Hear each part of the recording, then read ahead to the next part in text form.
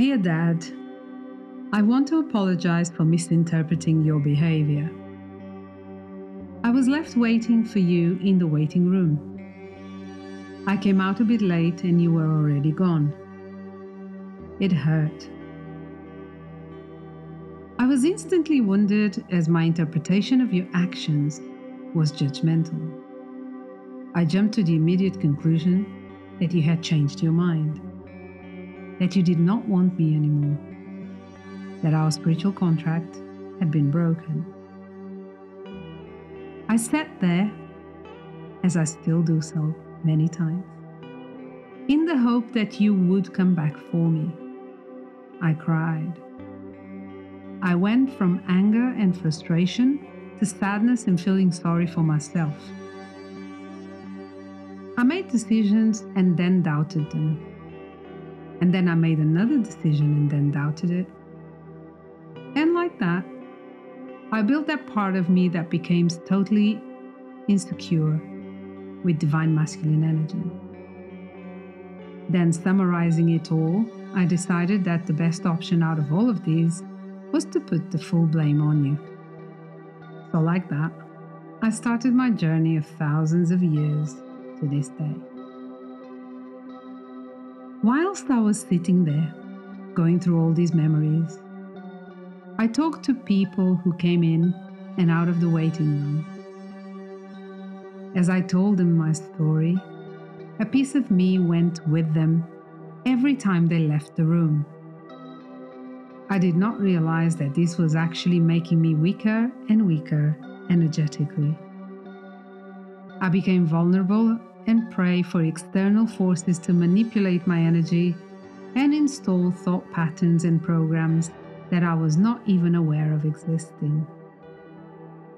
Every time I shared my story, I consented to the usage of it. So like that, I started my journey of life on Earth.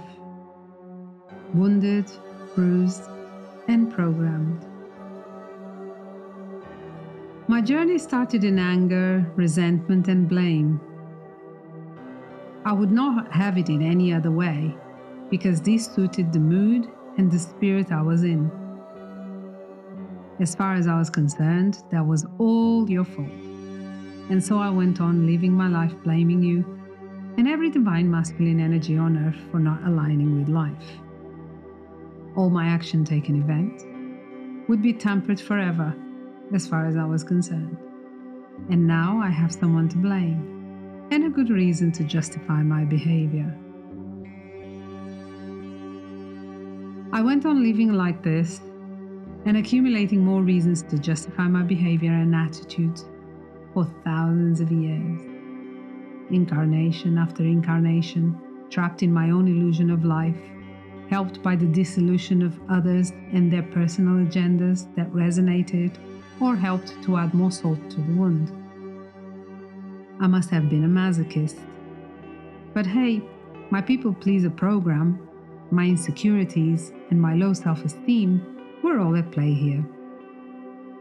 All these programs, patterns, and behaviors were amplified by the journey I also had with the collective.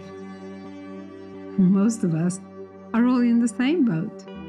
Hey, party! The more the merrier, right? No, left. Go left. Go in a different direction, my heart said. But who cares about the heart? I was let down by being left waiting in that waiting room to be picked up later by my uncle and my auntie. They became my parents as they took it upon themselves to look after me. It was not the same as grateful as I could be. I still dreamt of being with you, growing up with you.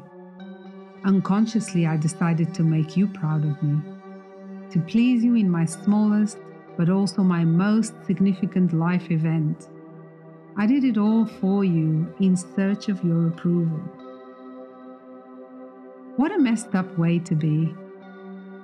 You were wounded too, messed up and behaving as you thought best. Two wounds don't make a heal. But so we were on our journey, two wounded hearts in search of each other.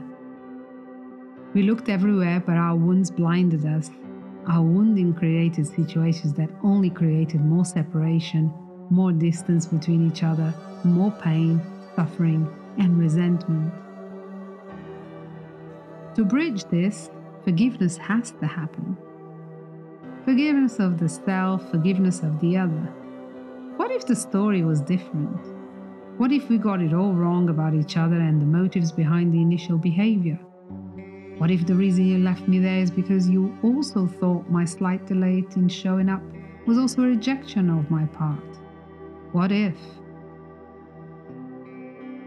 You went on building another family with someone else. You created a life that stood in the shoes you had for me. I took it deeply, personally. I was so hurt. That life, that energy went on creating an imitation of life that was not me.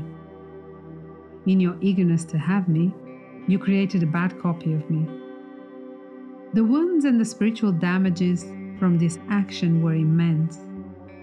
I carried on blaming you, not recognizing my doing in this, and not recognizing my ability to respond to this was not great at all. So dear Dad, please forgive me for judging you so hard, for not giving you a chance to explain your side of the story, for being so righteous and so ingrained in my own story, my own pain, my own suffering, which made me incapable of seeing your side. I had no empathy and no compassion towards you. I was just wounded, hurt, and bruised. I just want you to know my healing journey has started. It is going well, and soon I will be able to meet you again under different emotional circumstances. I hope to grow up, I hope to mature, I hope to recognize more how important you are to me, but mostly how important it is for me and for everyone involved to heal the heart. I could not do it for you, but starting by doing mine is the only thing I can control in this situation.